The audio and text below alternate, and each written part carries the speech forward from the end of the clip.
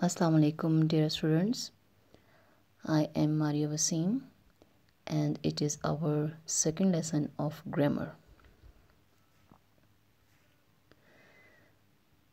Today, the topic of the lesson is tenses. As all of you are well acquainted about what the tenses are and where do we use and how do we use tenses. Here I will give a very brief introduction to you people. There are 12 tenses and 4 tenses deals with each time period. For example, in present time we are having 4 tenses, 4 in past and 4 in future respectively. In present we are having present indefinite, then present continuous, present perfect, and then present perfect continuous. Same we follow in past and in future. Today the topic which I am going to teach you, that is present simple. And by this lesson you will come to know that how we can make present simple tense and where we can use present simple tenses. Okay, now dear students, in all the tenses the person play very important role, and it is very essential, very vital to understand that what persons are. I hope all of you are having good knowledge regarding this, but I want you to refresh, to recall all that your memories regarding persons. So let us give a very brief look at what persons are. There are 3 types of persons: first person, second person, and third person. In easy words we can say the person who is talking, that person is called first person. The person who is listening is called second person, and the person about whom the discussion is, that is called third person. In first person we have singular, we are having I. In second person singular, you, and in third person singular, that is he, she, it, and singular name. Same case is with first person plural, we. I will be converted into we.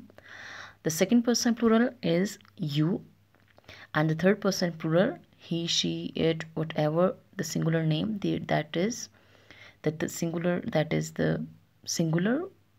third person, and plural third person is they. Okay, now look at these sentences. I cook food every day. They play cricket on weekends. Now the both tenses are related to present simple tense. Here now we will see that how we make present simple tenses in first and second person. Now please students, you have to concentrate about the person, that where and how they need do we apply, and what kind of formula is being used with these persons. The formula of present indefinite, though it is not mentioned here, but let me tell you, that is subject plus first form of verb plus object, right? S and es, that is optional. With some cases we use, with some kind of person we use, and with some we don't use. So with first and second person singular, when you make present indefinite tenses, first and second person singular, we use subject plus verb basic form infinitive, and then object. I need their help, that is I is subject, need is the base form infinitive of this sentence, and then object. In same Sentence number 2, you speak English. You is subject of the sentence, speak is verb, base form, infinitive, and then English is object of the sentence. Okay, that was about the first and second person singular. Now about first all the plural, that what formula you will apply for the plurals. I was the first person singular. Now we is the first person first person plural. We help others in need. We is the second person. Subject help, that is base form, infinitive, and then object of the sentence. You listen to your parents. They work on daily wages. Now we, you, they all are plurals.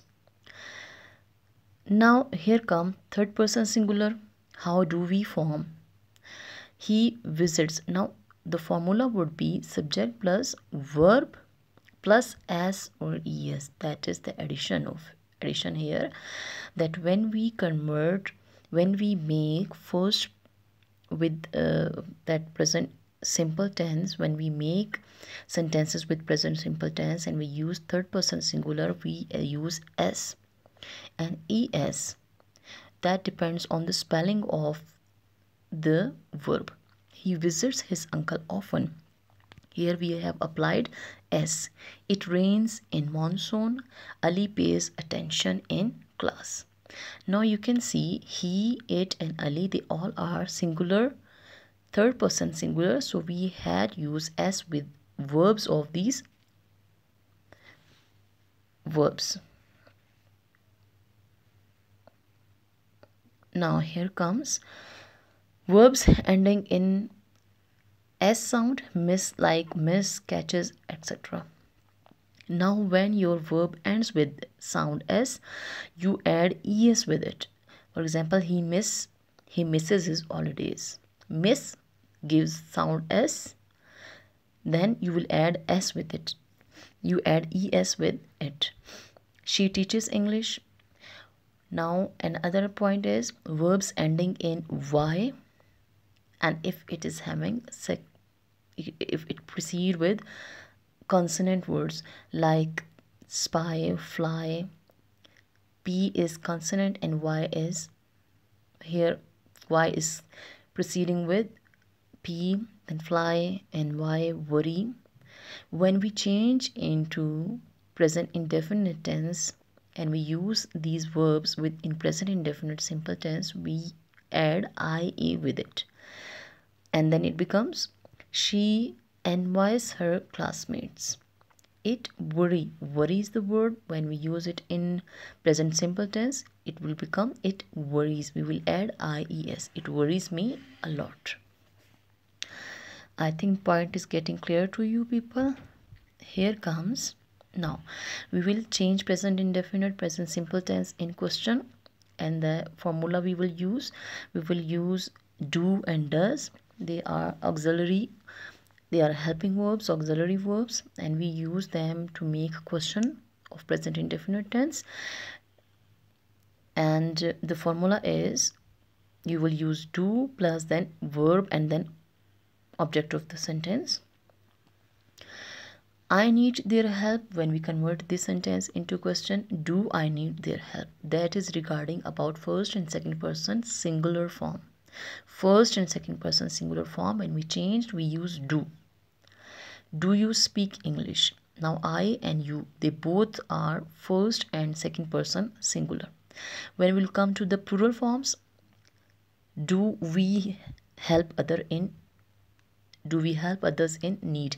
Again, we, you, they are plural forms. We will use do as a helping verb, as auxiliary verb to make question of these sentences.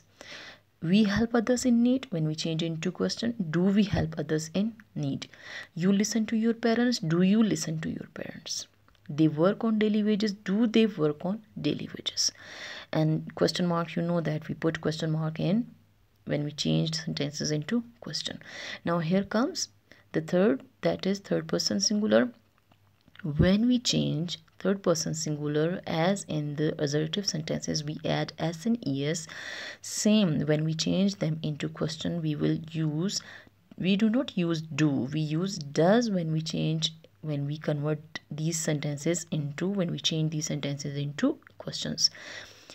Does she visit his uncle often? He visits his uncle often. That was the assertive sentence. That was the simple sentence. He visits his uncle often. When we change it into question, does he visit? We will not apply s with visit again. We will not. It will be wrong to say does he visits. It will be incorrect. Does he visit his uncle often? It rains in monsoon. That was the assertive sentence. When we convert it into question, does it rain in monsoon? It will not be rains.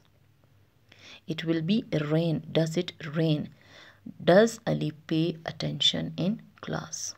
Question mark. Okay. When we will change present simple in negative sentences, we put not with helping auxiliary verbs, or auxiliary verbs, like with first and second person. When we change into negative sentences, I need their help, I don't need their help. You don't speak English, we just put not with helping verb, and the formula would be subject plus do plus not plus object of the sentence. You do not speak English. We will come to the all the plurals. When we convert all these plurals with negative, we do not help others. You just put one thing in your mind, that is when we put do, we will add just not with it, then it will be converted into negative sentence. We do not help others in need. You don't listen to your parents, they don't work on daily wages. Third person singular form, when we convert into negative, we will apply does, and with does we will apply not. He does not visit his uncle often. It does not rain in monsoon. Ali does not pay attention in class.